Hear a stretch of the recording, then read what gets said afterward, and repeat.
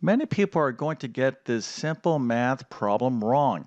Actually, this problem is a great test of something called the order of operations. So if you understand the order of operations and you have these skills, these math skills, well, then you should be able to solve this problem correctly without using a calculator. Well, I'm John. I'm from TabletClass Math. I've been teaching math for decades, and I'm going to walk through exactly how to solve this problem step by step. All right, so the problem is we want to evaluate 9 minus 3 divided by 1/3 plus 1, and we want to do this without the aid of a calculator. Now, if you think you have the right answer, put that into the comment section. I'm going to show you exactly how to solve this problem step by step. So this problem is actually pretty easy if you understand this thing called the order of operations, and of course, basic mathematics as well. Now, what is a mathematical operation? Well, it's things that you can do with numbers like subtraction, division, and addition, and multiplication, powers, etc. So these things right here are called mathematical operations. And when you have a math problem, you have to be able to do the problem in the correct order or you will get the problem wrong. All right, so we have 9 minus 3 divided by 1/3 plus 1. So what I did here is kind of look at some orders in which we can do this problem. So we have three operations, so maybe we can start off by doing subtraction first, and then we'll do the division, and then lastly we can do the addition. So that's one order we can take, or maybe we can start off with addition, and then do the division, and then end with subtraction, or maybe we can start with division, and then go to subtraction, and then addition. So you can see here we have different paths or different orders in order to do this problem. So in order to get to the right answer, we have to take the right order.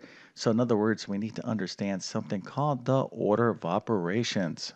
So to understand the correct order of operations, we need to understand this little phrase right here called PEMDAS.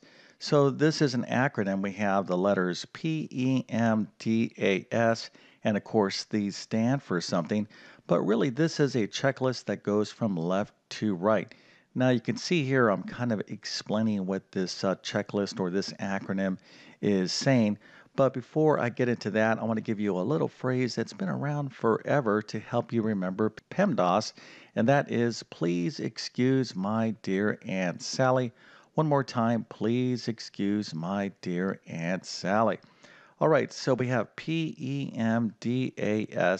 Now, P stands for parentheses, E stands for exponents, M stands for multiplication, D stands for division, A stands for addition, and S stands for subtraction.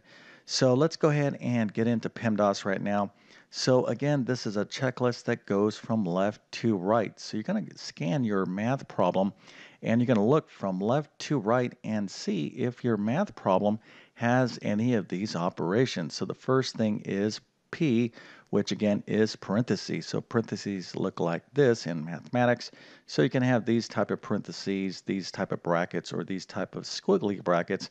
And oftentimes you can have brackets inside of brackets. And the way this works is you're going to do the innermost brackets first and then work your way out. But some math problems do not have any parentheses or brackets. So if that's the case, you just skip to the next thing, which is E. All right, so E is exponents, but really you want to think of that as powers. Okay, so here we have 2 to the third power. This little number in the top right is called an exponent. This bottom number down here is called the base. So 2 to the third power means take 2 and multiply it by itself 3 times. Okay, so that is what a power is or what an exponent is. Now again, not every math problem is going to have parentheses or powers, but if it does, you're going to do it in this order. All right, so that brings us to M and D. Now notice I'm not just saying multiplication. I'm looking at M and D as a group. So the next thing that we need to determine in our problem is to see if we have any multiplication or division. This is a group. Now the way this works is you're going to do whatever you see first from left to right. So if you have multiplication and division in your problem, you need to look at the order in which it's happening from left to right. So if you have multiplication first, then division next, well, you're going to do it in this manner. Or if you have division and then multiplication, you'll do it in this manner. So again, you really need to be paying attention to what's happening first from left to right. And then lastly, we have addition and subtraction, and this works the same way. Now, there is a little bit of a technical thing going on with addition and subtraction. Order really doesn't make a difference, but you have to be careful with subtraction as you can end up with positive and negative numbers like 6 minus 7 is the same thing as 6 plus a negative 7. So you can change all your subtraction problems into addition, and then of course order doesn't matter, but it's probably a good habit just to kind of do things again from left to right. All right, so if you understand PEMDAS and the order of operations, well, this is going to be a very easy problem to solve. Okay, so now that we understand the order of operations or PEMDAS, we can think about our little kind of orders here, and we can see that this order is the correct order. We need to do division before any addition and subtraction. So we're going to start off with division, and then we see subtraction first from left to right before we get into the addition.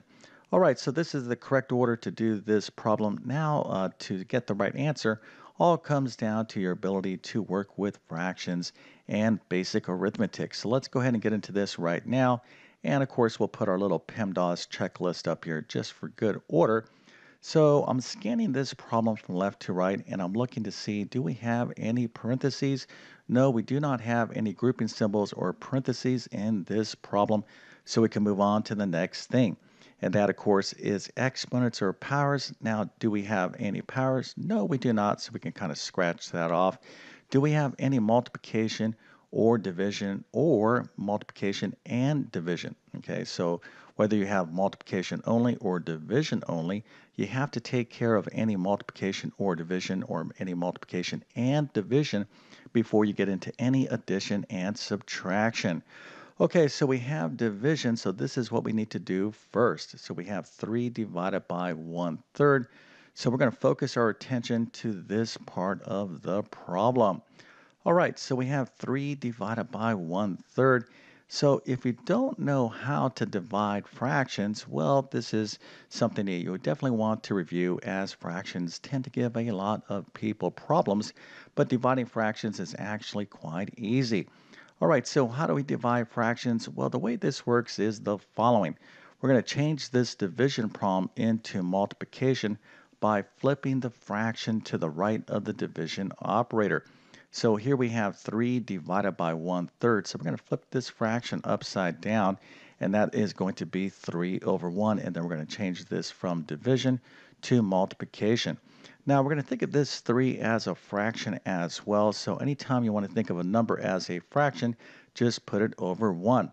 Okay, so we have 3 over 1 times 3 over 1, or 3 times 3. Of course, the answer is 9.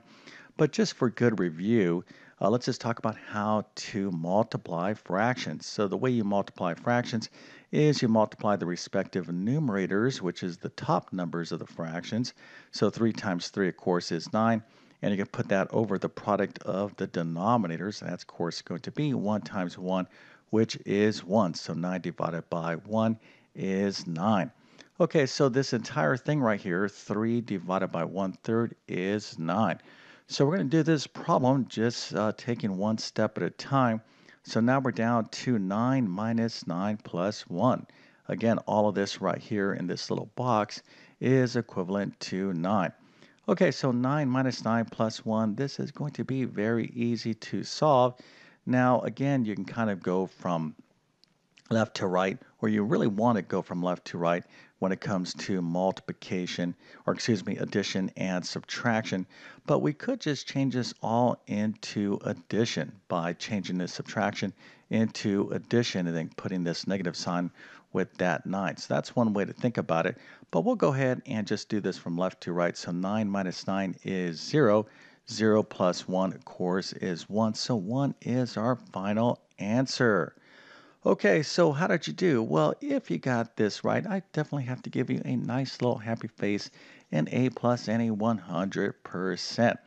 So, a couple quick things here. When it comes to basic mathematics, I can tell you right now that a lot of people really don't understand the order of operations. So, you got to really understand PEMDAS and how to use it.